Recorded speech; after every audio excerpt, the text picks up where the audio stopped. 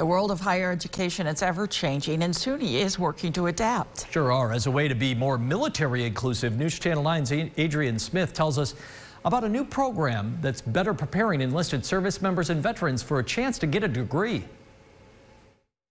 SUNY the past few months has been on a mission to become the most inclusive system for military-connected individuals in the nation by the fall of 2021.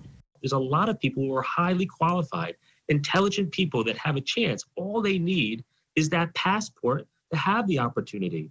And that's exactly what SUNY Chancellor Jim Malatras is striving to create, more educational opportunities for veterans and active service members. We need to build around them, right? They often have families, they have responsibilities, they're still in the reserves, they get called up.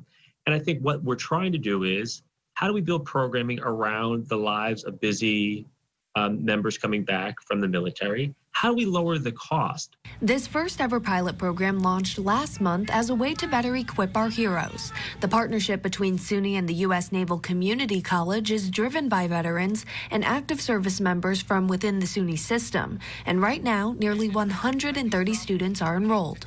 We often haven't valued the military experience for college credit, right? You have prerequisites, you have AP courses coming from high school, but we often didn't give the same college courses, college credit for those military members. There's a value in what they've learned in the military: electronics, engineering, service. We want to impose college credits on that experience so we can further lower the cost, lower the time to get a college degree, because they're going to be highly successful that way. Another push to ensure SUNY can be for all. Adrian Smith, News Channel 9.